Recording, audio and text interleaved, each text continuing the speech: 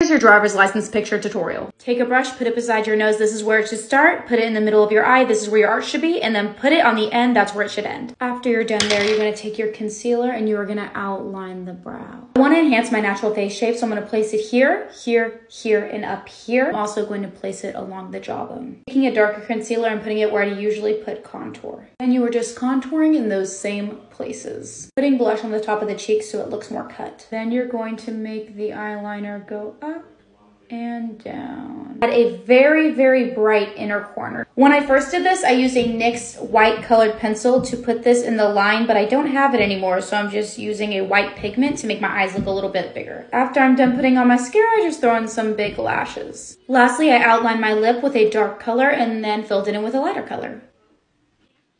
And just like that, you have the perfect license picture.